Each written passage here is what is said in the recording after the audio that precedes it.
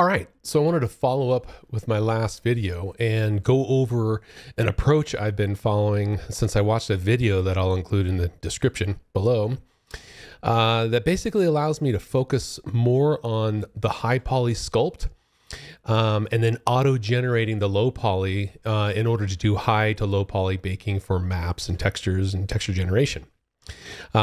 This video just got me pretty jazzed to the point where I went and built 2 Houdini Digital Assets to help drive this behavior that I'm excited about. And so let me show you what this looks like, and then maybe even demo what it looks like, and then maybe drill into the how of this in a later video. But what I've got here, what you see here is a character I've been working on.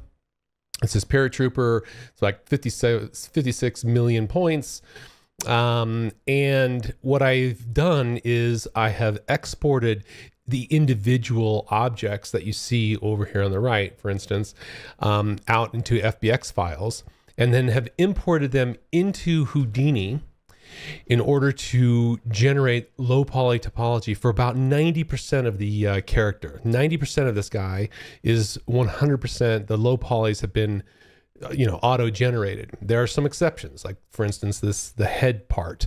If I just isolate that I retopologize in order to have complete control. But many of these other major sections, and you can tell that it's kind of nasty, janky topology, but for the most part, it doesn't much matter until I get into some animation, and I might have to tweak some of this.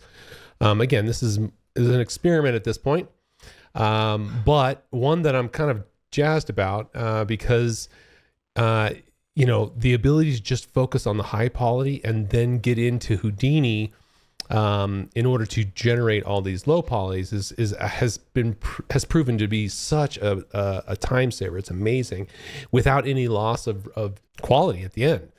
So I will generate that. I'll throw it over into Marmoset to actually do the baking, the high to low poly baking. So clearly I'm not done. I'm still working on it. And then I'll punch that back over to Substance, where I will do further refinement and then feed it back into Marmoset. So let me show you a little bit more in detail what this looks like on this paratrooper. So what I generally do is I'll come in and I will start with 1 HDA. But actually, let me back up just another second here and tell you what you're seeing here. So you're seeing some subnetworks. Here, so like this jacket, for instance, if I go jump into that jacket, you'll see that this is built up of a number of individual objects that all culminate into the jacket. And basically what you'll see is I've got a mesh named jacket here.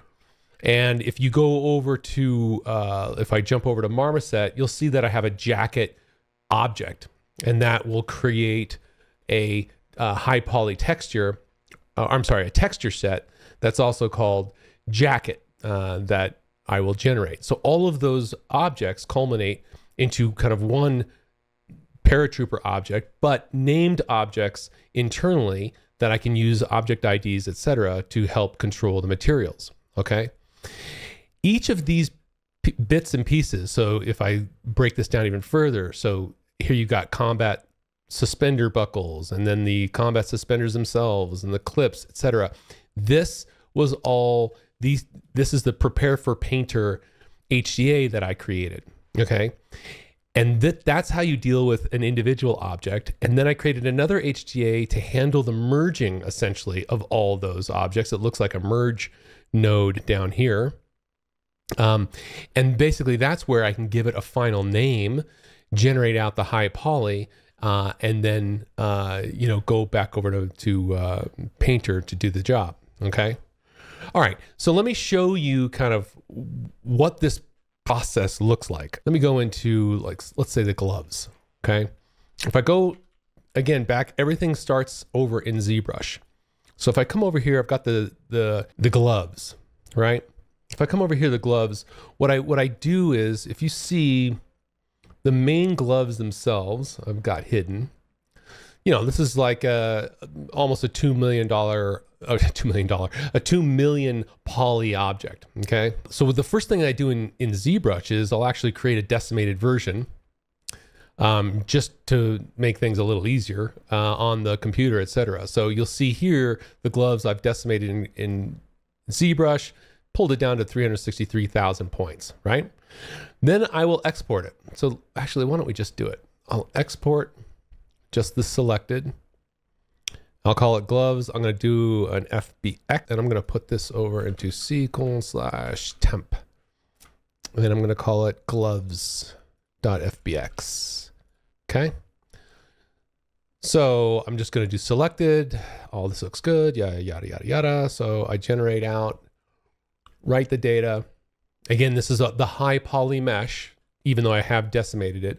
This is definitely not a low poly. All right. So I went over there and did that. So now I will pop over to Houdini and I create my prepare for painter. So I've actually created a couple different HDAs under Arcanicom. And this one's called prepare for painter, right? And so the first thing it needs, of course, is a path to the FBX file. Okay. Actually, let me do this. Let me make this a little easier on you, and I can bring the parameters up here so you can see it kind of in situ. So what I'm going to do here is I'm going to go find that file. That was C:/temp gloves.fbx. And I'm going to bring that in, and it's going to load here. Down here at the bottom, there we go. So what you'll see is, got the wireframes on. There's the high poly mesh. Okay. Now the first thing that I'll do is I'll do very much like I did in ZBrush is I'm going to take an initial pass at this to say, okay, we need to reduce this. Right now, if you see down here where my cursor is, like I was telling you in ZBrush, it's like 363,000 points. So the first thing I'm going to do is reduce more. So I'm going to take this down to, let's say, 5% of that. So let's see what that looks like. And the whole idea here is try to get a low poly that matches the volume as much as possible with the high so that we can auto-generate our maps. So, okay, that took it down to 18,000. And let's start there. So that's the first step, is an initial reduction, taking it down to 5% of what it was. So we're now down to 18,000 points or so. Now here's the cool part. And this is the part that I pulled out of that video that I showed down below, which is I want to retopologize based on curvature. So I'm going to enable curvature reduction, and I'm going to visualize it. And so what you see here, the red is the convexity, if you will, for the mesh, and the green is the concavity. And so what I'll do is a lot of times I'll just say use grayscale. And right now you kind of subtly see it. As I amp this up though, so on the convexity, I'm going to amp this up, and you'll see how the higher parts of the model are getting brighter. And you'll notice that, see here, right? Okay, and I can do that even more on the concavity too. I can bump that up. But for the most part, I found that messing with the convexity is all I really need to do. Okay, and once I kind of got that mask together, then I can say, all right, I want to reduce based on that mask.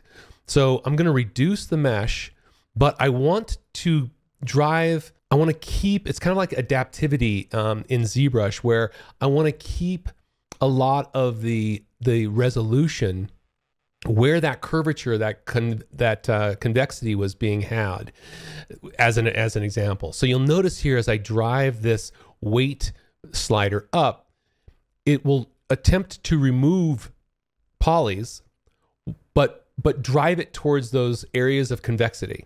Okay. And I can reduce even further, but still maintain those volumes, which is kind of cool. So now I'm down to 5,000 polys or so. And then once I'm done with that, I can enable another pass of reduction. So this pass is, again, just kind of doing a general reduction, right? Okay, so cool. So I can turn this off now. All right, that's great. So now let's say I'm good with that. I'm down to less than 3,000 points, down from 300 plus K. Great. But now you got UVs you got to deal with. In this particular case, I'm going to create some auto UVs. So I'm going to enable UV creation. And I have what you'll see is it's cooking right now. And notice the green line. So this green line are where the seams are, okay? And, you know, honestly, this didn't do that bad of a job. I mean, this seam here isn't ideal, but it actually put some seams right up around the fingers there, which is great. So, you know, you could tweak this, manipulate or show the visual distortion. So red is where maybe it's a little pinched, blue is where it's fine, etc. when you're manipulating these. So let's say I tweak this a little bit. I'm going to mess with the grain tolerance and see if I can get any kind of better utilization. If I go higher, you'll get some, you know, more islands, or I'm sorry, less islands. And so you got to find the happy medium here. So let's do that. Let me reduce it a little bit more. The problem is if you reduce too much, then you get too many islands. So you gotta want to go with this, okay? So let's just go with that. And we're almost done here. So now what you want to be able to do is, again, you want to keep the volume as close to the high poly as you can in order to not have bake errors. So one thing that I did here is I want to be able to visualize this low poly with the high poly. And so I created this visualize high poly. All I'm doing is showing in the viewport both meshes at the same time. So you notice here, the high poly is kind of punching through here. This actually stuck to the volume pretty well, but I'm gonna increase it just a bit. So let me take it up to 0.007. You know what? Let me do one more. See how that's barely sticking through there? That's pretty decent, okay? So now with that, for this, if I wanted to just bake this model, I could go here and output the low poly. So let's punch this out to C:/temp, right? And that should go to, call this leather gloves, okay? So now I'm gonna go to C:/temp, leather gloves underbar low. And here I'm gonna do the same thing, except I'm gonna go to C:/temp/ and that should, yeah, be leather gloves. So I'm gonna save to disk. Okay, so now I'm gonna save the high. Okay, great. And so now I can go and open up Marmoset and drag these two guys into Marmoset. Now I'm gonna create a baker. I'm gonna put the high in there. I'm gonna put the low in here. And at this point, I am in a good spot. So what I want to be able to do is I'm going to say, all right, I want to generate out C:/temp. I want to call this leather gloves. Okay, that's where the temp, and what I did for the my main objects is I tend to say, okay, I'm going to create multiple texture sets, even though there's only one here. And then I'll configure the maps that I want. All right. So I'll create a curvature map. Great. I'll take an ambient occlusion. I'm going to create an object ID. And let's just go with that for now. Okay. And at this point, I've got my high and my low poly. And the reason I pull it into Marmoset is because Marmoset is so blazingly fast to bake. So if you click here and you look down here, it's done. So, you know, there's my normal map. There's my curvature, and there you go. And then, you know, you generate that out and you push that over to Substance Painter and you're off and running. But now what I can do is I can go back over to the ZBrush, tweak it, bounce back over to Houdini and just auto generate. Now let's say that let's say the UVs, this is not what I wanted. I can save to disk the low and then come back over here to custom UVs and turn that on in order to go into something like a Rhizome UV, you know, basically a better layout, a UV layout if you want to. So I put that in there because I did do that. And actually on the original gloves, that's exactly what I did do is if you look at the real gloves, I went over to Rhizome and created those seams a little bit better. Now, okay, so that was one, but you'll notice that in this subnet, I've got 3 of those instances, those HDAs. I did it for the gloves themselves, the bucklets. I think I was supposed to be glove buckles, And then the glove ties. So the gloves on my character in ZBrush is actually made up of those three objects. These right here, and the buckles on those straps, right? And so then what I do is I take those three, the outputs of those three, and I punch it into the next HDA, which is Merge Multiple Game Assets HDA. And all this is doing is it's giving me the ability to name the mesh of the final object here. So I just want to say gloves. I don't want to have gloves and then bucklets and then glove ties. And I have the ability to output the low and the high poly. And I can reduce the high poly even more. So right now I'm showing the high poly of all these things together. These three is about 464 points, right? And then I output. And what I wanted to be able to do is I wanted to be able to combine all these things so that I can have one big character. So all of those, so this is the gloves, comes back out.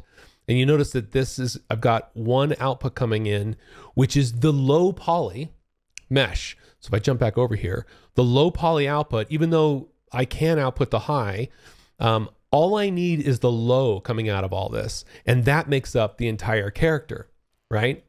So then when I save this guy out with an FBX prop, then I just take the high polys. I've got high polys for each of these major objects, and then bake from there, right?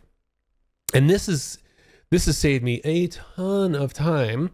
Now I haven't, really put this through the paces. I'll really know how well this works or not once I get through the animation phase. But even then, all it will mean is I'll come back over here and regenerate or retopologize the parts that that I need to. I've got a lot of flexibility here.